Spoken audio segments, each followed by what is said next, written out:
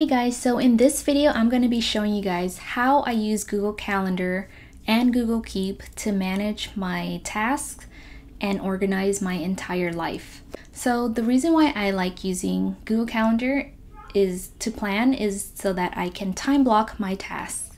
I do have a to-do list, but I don't just stop there. I don't like just having lists in my planner or in Google Keep. I don't like it just sitting there because most of the time they just won't get done because it's just so overwhelming that you don't really ever get around to them. You end up just never doing anything. So to make them a lot more actionable, I like assigning a time to do those specific tasks. So this does require you to estimate how long those tasks will take you and then put them into Google Calendar. So later on in the video, I'm going to show you guys exactly how to do that. The reason why I love using Google Calendar is because it's free for one, and it's very easy to use and to drag and drop time blocks and to just, switch things around. And it's super easy to just create a task, and you can have multiple calendars. Ever since I've started this system, I have been way less stressed because I'm not always constantly thinking about what I need to be doing. I'm not, stressing about when will I get to work on this task, or, look at my overwhelming to-do list and trying to decide what to work on first. So with the Google Calendar, I'm able to simply look at my to-do list and then pick one of those tasks and schedule it into Google Calendar, and then set a reminder if I wanted to, and then just forget about it. So I can free my mind and focus on the present, whether that's hanging out with the family or, cleaning the house or doing something else. I don't have to be worrying about that other task until I get that reminder for when I scheduled it in. So as a mom, I have only little pockets of time throughout my day. So I don't really have a lot of time to work on my task. And then sometimes I'm just like, oh, I only have 30 minutes free time, so I'm just gonna go on my phone instead. And that's how I usually procrastinated a lot, because of those little pockets of time. But with Google Calendar, I'm able to plan ahead and, figure out tasks that only takes me 20 minutes to do, and then plug it into those little time slots. So you'll see in my Google Calendar that I have a routine calendar. So this is where I schedule when I wake up, when I should start getting ready to go to bed, when I'm eating, lunch, breakfast, dinner, and then also I schedule my routines for workouts and cleaning tasks, but I set those as reminders instead so that I can check them off. So after my routines are all planned out, then I can plan out other areas of my life, and then what I'm left with is how much free time I have to work on my other tasks. So I'm gonna walk you guys through my entire setup and how I'm using Google Calendar with Google Keep to manage every part of my life. And just doing this, just having this system has really improved my productivity. So yeah, keep watching this video if you guys want to learn more about this system.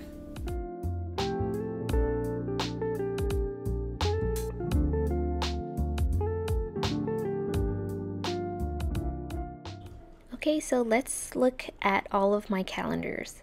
So these are my sub calendars on the side right here.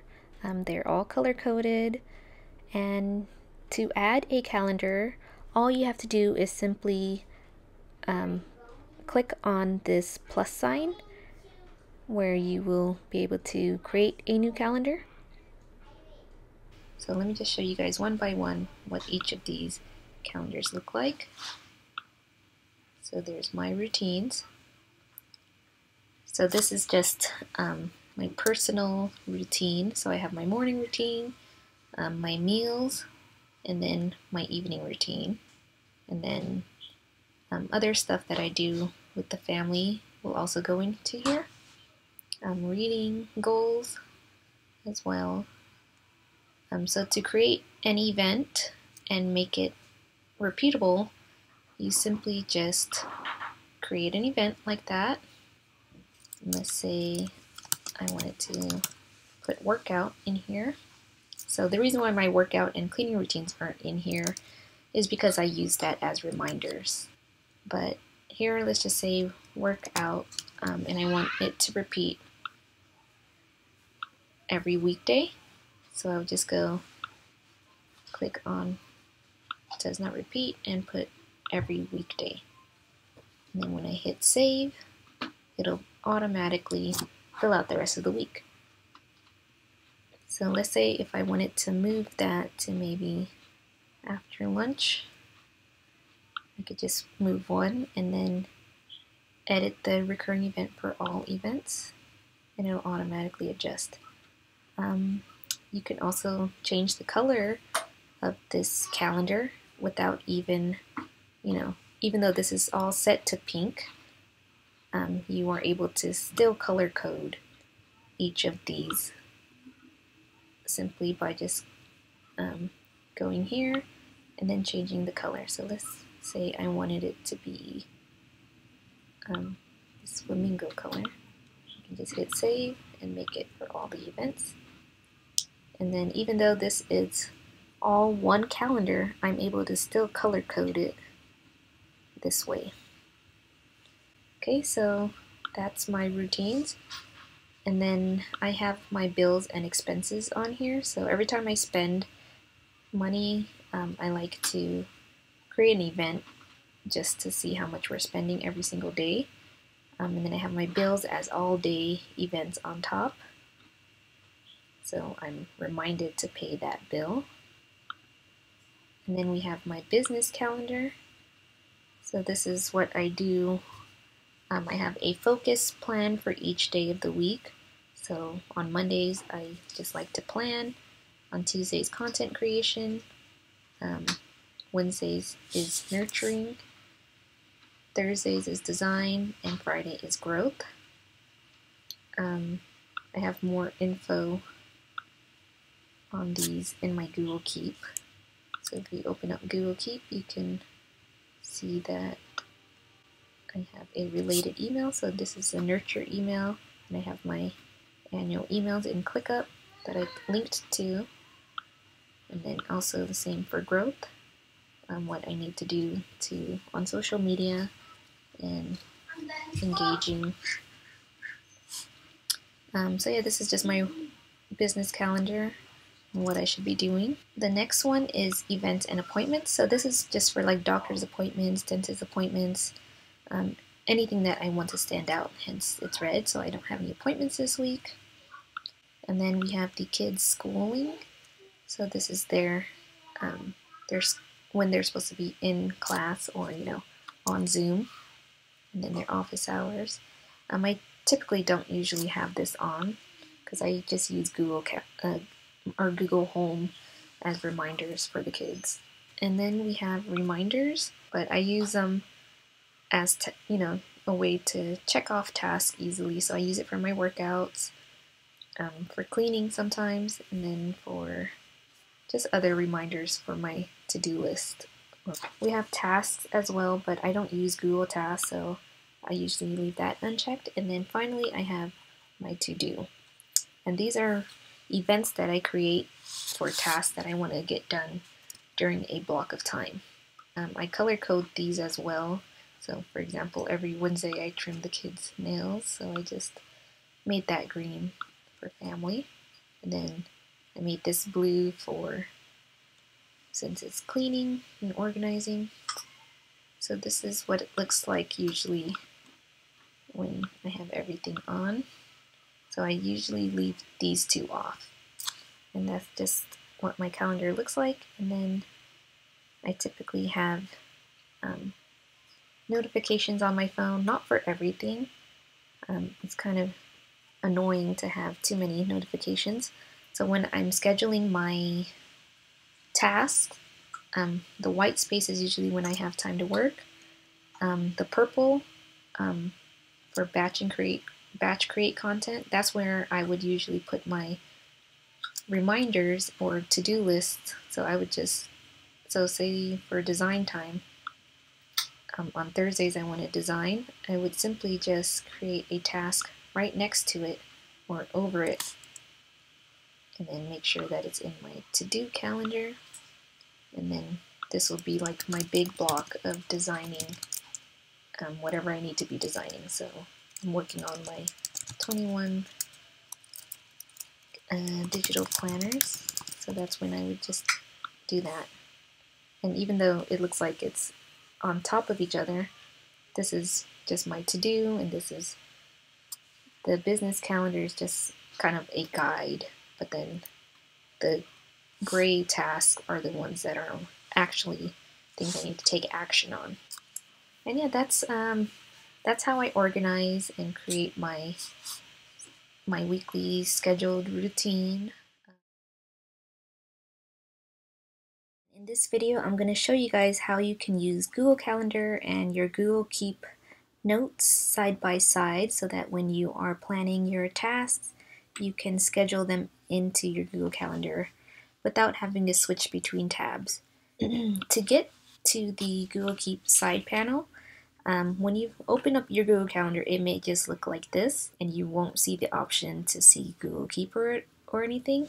To get that, there's a little tiny arrow where you can show the side panel. So you will need to click that first, and then you'll see Google Keep, your tasks, and your maps. So I'm just going to click on Keep, and it'll open up your connected Google Keep notes. So I pinned all of these tasks so that they can stay on the top. Below I'll link my blog to where you can download all of these images so that you can use them as headers in your Google Keep. Let me just show you guys how I kind of use Google Keep and Google Calendar.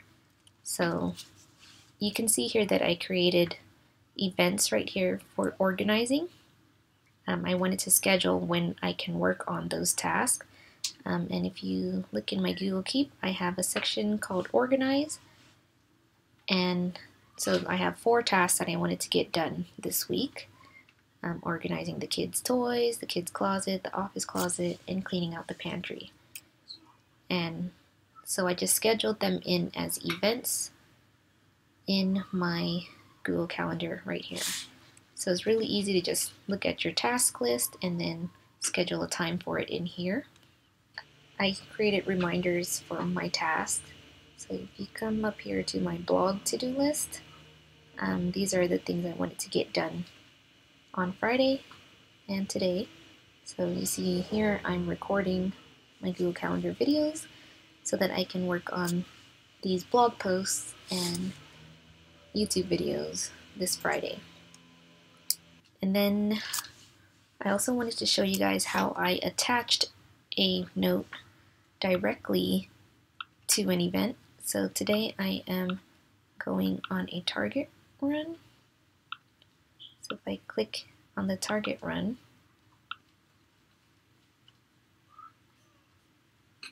it'll pop up. So see how there's no Target note at the top? But once I click on the Target run, this comes up. So this only works if you are creating a new note. So for example, let's say I want to do another Target run on Friday. I would create my event and then call it Target, and we'll put that in my to-do. But when I click here, that Target note doesn't pop up. So it doesn't work for repeating tasks, but it's great for if you have an event like a meeting or something and you need to take notes on it. So if you click on that, you can create another note. So maybe you want to, for this Target run, you want to buy bike helmets. And then it'll just be a plain white note, but you can easily edit and add a picture to it. So if you click on that by opening it in Google Keep, So here is where you can change the color of it, maybe add the checklist. You can add a title, or you can use one of my images so that you can have a really nice Target checklist. So the only thing with that is that you'll have multiple shopping lists. Yeah, but I find that just having it on the side without even attaching it also works. Like, for example, these tasks aren't attached to my organized list because I created that list first, but I can easily just scroll down and find that note. So you can, use reminders. You can also set up reminders for your Google Keep notes, but you do have to make sure that your reminders is checked on so that you can get those reminders. So let's say for designing my planner background, if I wanted to set a reminder for a specific time, I would have to do that in Google Keep Notes, and you just click on this little bell icon here, and you can set the reminder. You can pick a date and time, pick a place. We'll just do it later today. And then when you go back to your Google Calendar, it should pop up for that 8 p.m. So there it is, the design planner background, and then it'll say view related note and keep. So yeah, that's how I use Google Calendar to manage my entire life. I hope you guys enjoyed that video, and thanks so much for watching.